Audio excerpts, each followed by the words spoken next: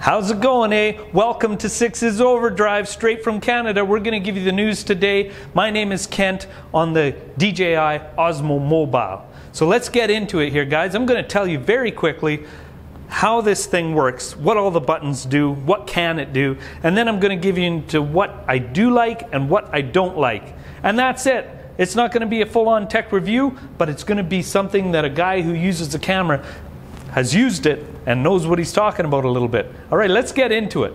First of all, why would you get one of these things? Why would you get one that fits with your mobile phone instead of getting a full-on gimbal for a full-size camera? Well, I'm going to tell you why. It's convenience. These things are for B-roll footage. You can take your interview rolls or whatever you want with your fancy cameras, your DSLRs or your RED cameras, but this little thing for taking the little footage that goes with that, all the little B-roll and stuff, it's phenomenal. And the cameras nowadays are so sophisticated that come on cell phones. The iPhone 7, the Samsung 7 and Google Pixel are perfect examples of this. You can record slow motion video on them. These things do just about everything. And they shoot in 4K now at 30 frames per second. So these cell phones are now basically what you need. Just about anybody can use these instead of a full-on rig, and it saves you so much time because you always have your phone with you. It's always right there in your pockets. You know what I'm saying? So I'm going to tell you all the features. DJI has an app called DJI Go, and those of you that have drones will know it well. This is the same app you use to control the gimbal. Here are some of the features that are available from the app that connect to your phone when you get the DJI Osmo Mobile. You control all your phone's functions, from pressing record to pressing the photo shutter release button to controlling which way it goes up and down. You can set it back and forth to selfie mode.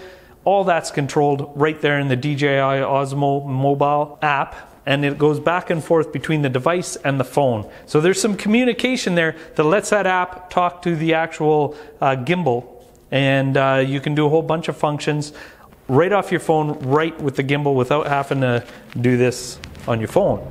Another great feature is motion time lapse. Set the point here, set a point there, and it travels across the sky, and it's beautiful. You just go do something else for a little while, set it for 7 or 8 minutes. That's about all you usually need for a nice little time lapse of 3 or 4 seconds, and it's phenomenal. Usually you'd have to pay $700–800 for a device that would just slide with your camera while you're doing that and time it out.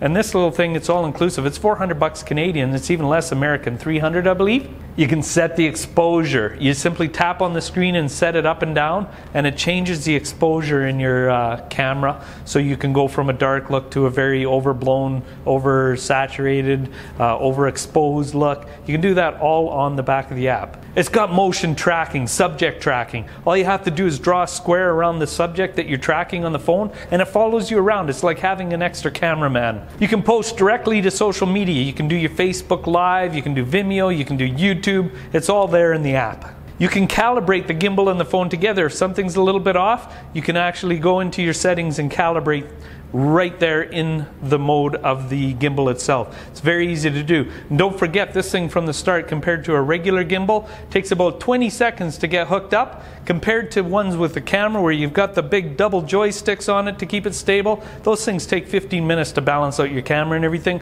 Once you have your phone set in this thing, you simply put it in, screw it, turn it, and it's done. You can set the video resolution. You can go 4K, you can go 1080p, you can do 720. You can set that all within the DJI Osmo Go app. You also can set your white balance, your flash. You can set up a guiding grid so that you get your rule of thirds going. It's got just about everything right there in the app. Now that's all the good about that DJI Osmo app, but seriously, I only use it for 2 things. And the 2 things I use it for are the subject tracking, motion time lapse. Motion time lapse is wonderful, subject tracking is wonderful, but I think the communication between the two will cause the system to glitch every now and then. And that's not good when you're trying to get some footage and then the footage freezes up. I don't always use the DJI Osmo app. I only use it for those 2 things. I go into the native app used by the phone or camera, to generally do just about everything else because nothing freezes up in those apps. Now, I don't know how that works exactly for the iPhone 7 and the 7 Plus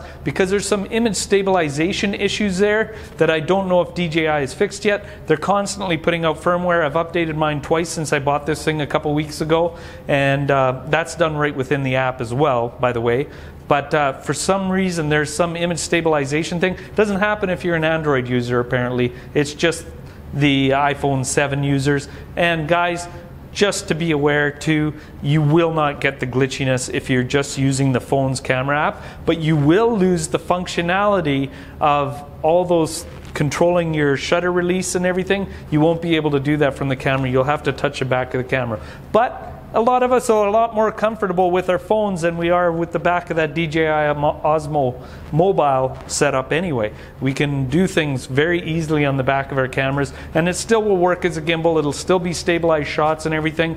I would just use it for, like I said, the subject tracking and the motion time lapse. Other than that, don't use the app. So let's get into the controls on the gimbal. All right, the DJI Osmo Mobile, right from where you have it with your thumb button, you're going to notice that you have a joystick to control things. You can use the shutter button in the app, and you can also use the movie to press record for a movie on there. The joystick moves the camera back and forth, up and down and everything. So it's very handy, it's very ergonomic, works really great. Now, if you go to the side, on the right-hand side, you'll find a power button. That's to turn the thing on and off. It has some other functions. You'll have to look into them because I have no idea what they are. They're for resetting certain things, but I've never used them. I'm not going to go into them today. Anyway, that's how you turn the thing on and off. If you go to the front of the camera, you're going to find a trigger, just like a little gun. You click it once and it'll hold the Osmo Mobile in place while you move it up and down. So it'll keep your screen at a fixed rate. So you're doing this kind of thing, right? You click it twice and it resets it back to the center position, all balanced up. Now, if you click it 3 times and you're in the Osmo Mobile app, not when you're just using your native camera app, it'll switch around to a selfie mode. All right, now just above that trigger is a controversial little thing that we have here, and that's the charging port. And it uses the same type of jack you'd use for a headphone jack. Why did they do this?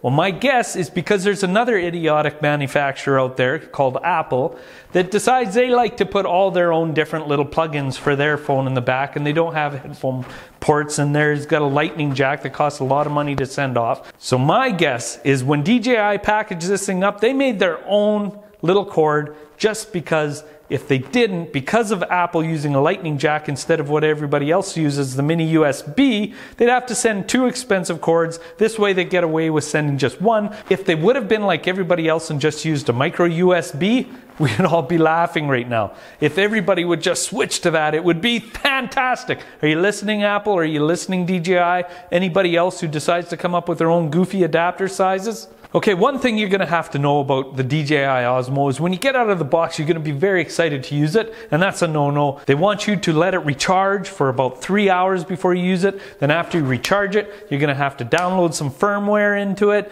and make sure you have the DJI Osmo Mobile app so that you can get your calibration straight. So expect 4 hours before you can start using this device. It has run mode and walk mode, and everything works pretty good. I did some running shots as well, and they're nice and smooth.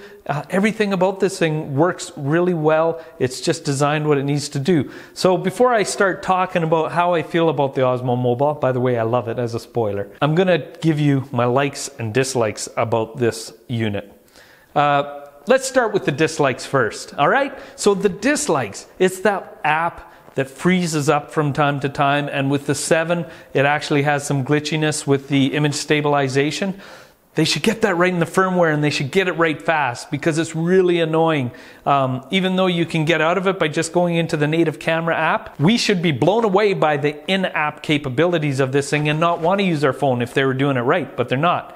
They're only giving us 2 things that we want to use out of the whole app. Charging port and cable, I already rambled about that one a little bit, but the charging port and cable, that's really a dumb thing, but I know why they did it, and I'm going to blame Apple because I blame Apple for a lot of things. Corporate evil giants. The other thing I don't like about the DJI Osmo Mobile is the fact that it's got a tripod mount on the side that you're supposed to buy an adapter, and that adapter costs $100, and you have to rig up your own crap to get the thing to work. Now, I really don't appreciate that. It seems like a cheap thing. I don't like it at all. I don't want to pay another $100. I thought $400 was enough. The last but not least, and I'm going to group these into two things, is it's a little bit limited because of the size of it and the phone, the way it bumps into each other when you're moving it, so you can't twist it right up. It's going to knock it out of kilter. You can't turn it upside down right away. You're going to have to reset and think about what you're doing to do one of those low shots where you get right down and do it. So that's a little bit of a bad thing. You can do it though. It still works. And it could be a little bit smoother, but then you'd need a 5-axle gimbal, and that's going to cost you a little bit more money. Let's get into what I do like about this gimbal now. All right?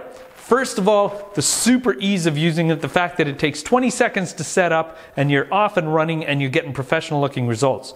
Number two, it does what it's advertised to do, and so many products these days don't do that. They let you down.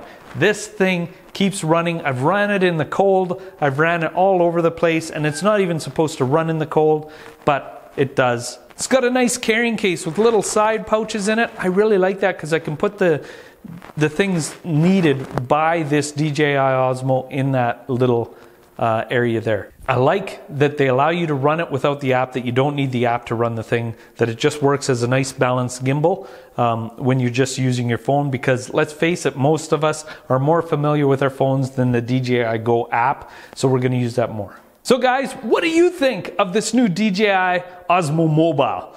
Are you a big fan of it? Are you thinking of getting it for yourselves? Put it in the comments below. Also, if you have any questions, I'd love to hear from you, and I promise I'll get back to you. Guys, remember to share, like, comment, and subscribe so that you can watch a Canadian view on things. This is Sixthisoverdrive. Kent Fleming. I'm out of here. Bye-bye.